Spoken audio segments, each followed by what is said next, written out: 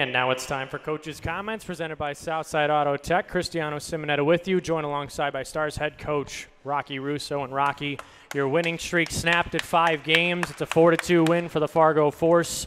Talk about the first period effort from your group. USADO scores 2 goals in the first 9 minutes and 32 seconds. You have 15 shots in period 1. You're up 2-0 after 1. What did you like out of your group?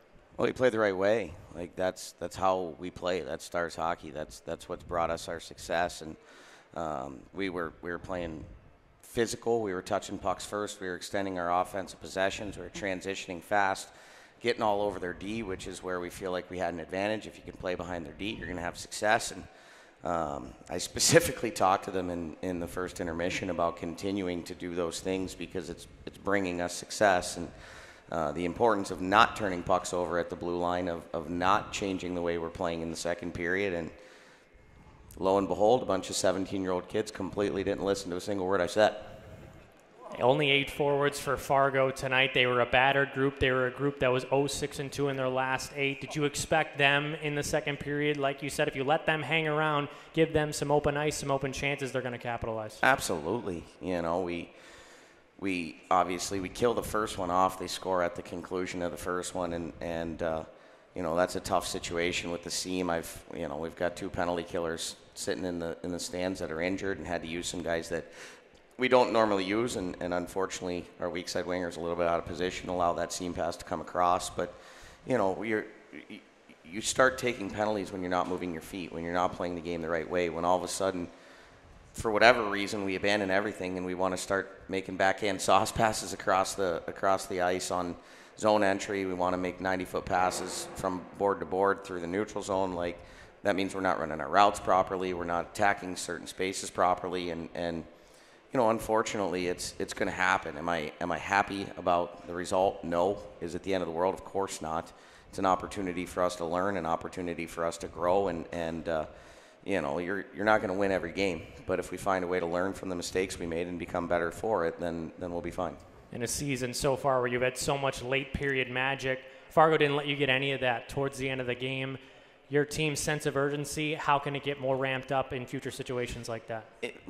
It was just a microcosm of the way we played. Like, you know, Mason Marcellus was literally our best forward in the first period, and then he decided to become a turnover machine in the second and third period. And you know, when that happens, like, he's the guy that's supposed to step up and fill the shoes of Aiden Thompson when Aiden Thompson's out. And he did a great job of it last week.